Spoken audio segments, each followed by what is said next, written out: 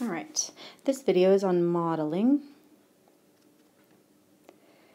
which in this class means a differential equation that represents some real-world scenario. So here's a definition, or sort of a definition.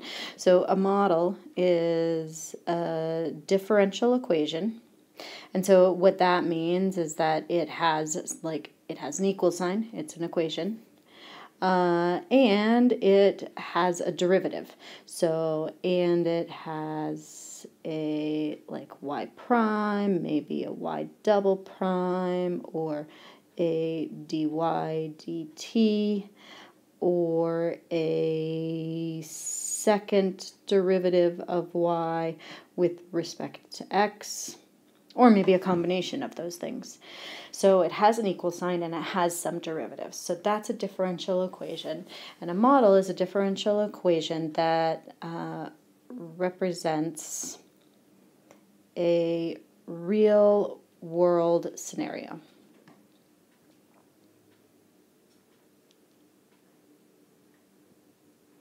All right, so let's see, what do I want to do for our first example? Let's do an example of a real-world scenario where the rate of change, actually I want to use a different color here. Okay. So here's a sentence. The rate of change of population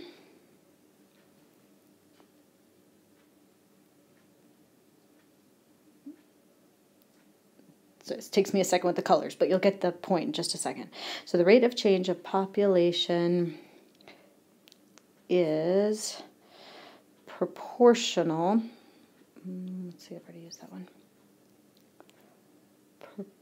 Proportional to the population.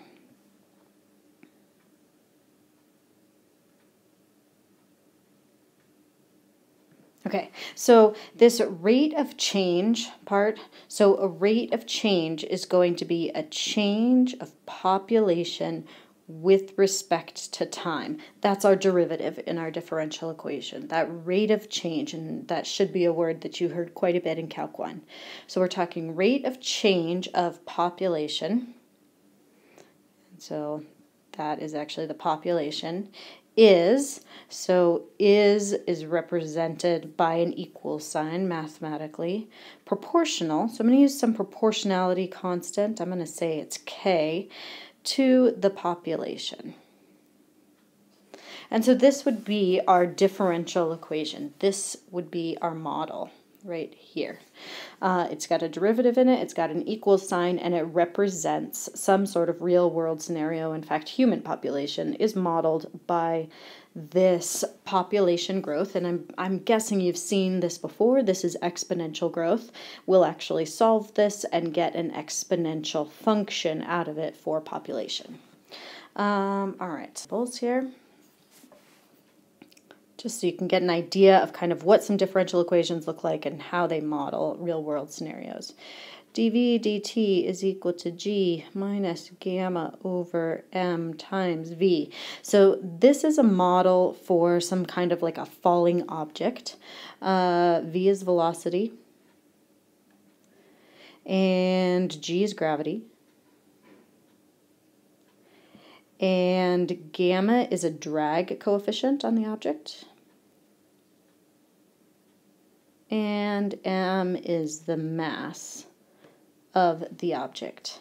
And this differential equation is formed by just using forces.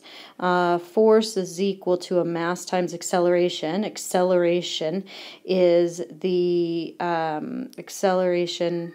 There it is. Acceleration is the derivative of velocity with respect to time. And if we look at the mass times acceleration, this could also be, if we look at just an object that is falling, that's mass times gravity. And then in the opposite direction, we have this drag going against it, which would be a drag coefficient times velocity. And if you divide by mass, substitute in that acceleration is the derivative of velocity, then you've got your model. So there's another model. Here's another example, pendulum. So pendulum, where you've got some kind of a mass attached to the end of the length of some bar or string or something. And here's an angle from the vertical. And a model for the motion of this pendulum is the second derivative of that angle with respect to time is equal to gravity divided by the length times the sine of that angle. A couple of interesting things about this as far as we're concerned. This sine right here, that kind of creates some issues in solving this. There is a way to actually solve this one that we'll learn in this class. But if you notice, this one just has a velocity where the derivative is velocity. There's not a sine. This is actually a non-linear equation. And that kind of is a little bit more complicated than the linear ones. The other thing that I find really interesting in this model is that mass has nothing to do with the angular motion of the pendulum. I just think that's interesting. And then let's see, I've got a couple more page. Oops, I've used black again. So here's another example. This one's called Newton's Law of Cooling.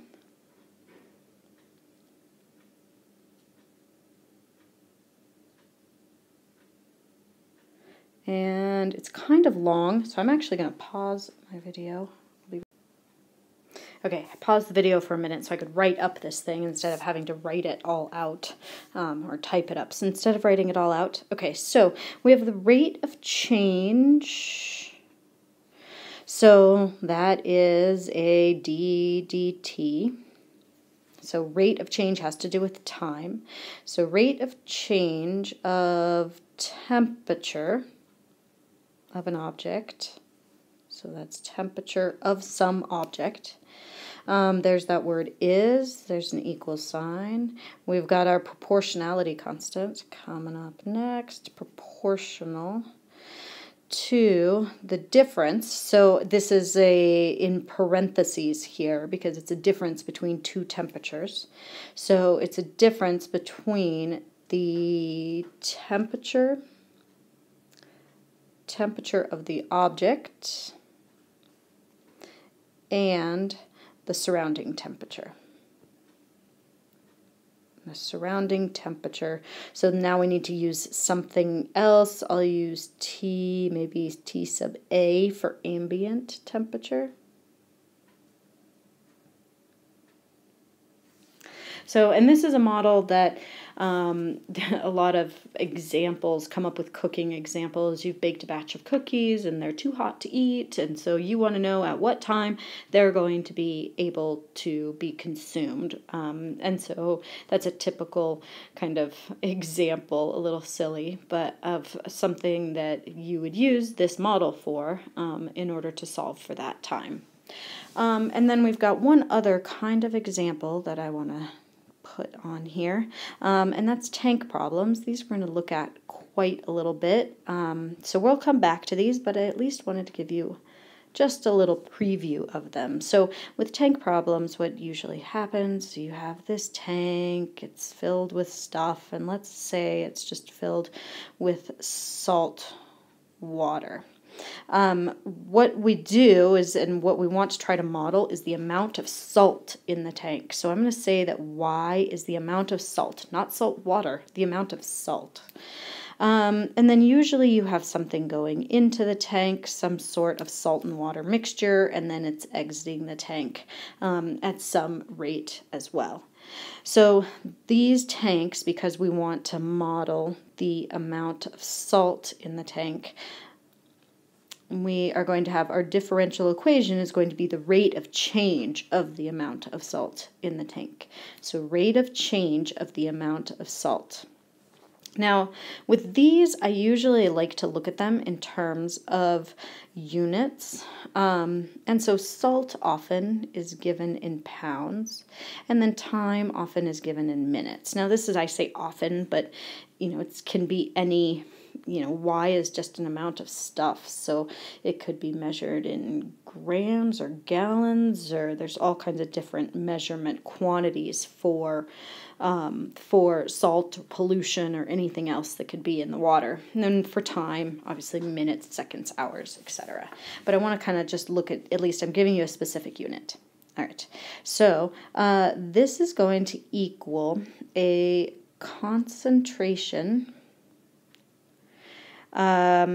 times a rate going into the tank minus a concentration times a rate going out of the tank.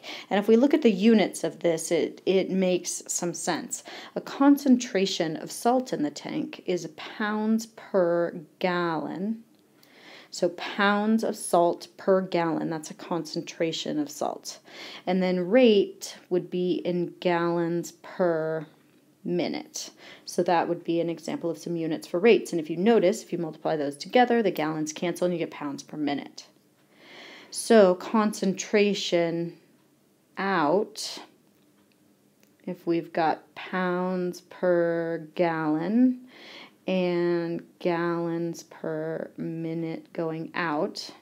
Now, this concentration out is really the only thing that gets a little bit tricky when trying to set these up. The concentration, the amount of pounds that is actually in the tank that then is going to exit is actually Y. Like, that is our variable.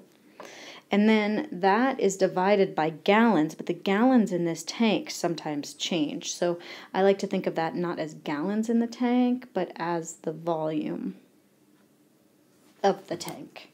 Everything else in these problems, the concentration and rate in and the rate out, are usually just given quantities. But that Y and that volume, those are the ones that are a little bit tricky that we have to think about.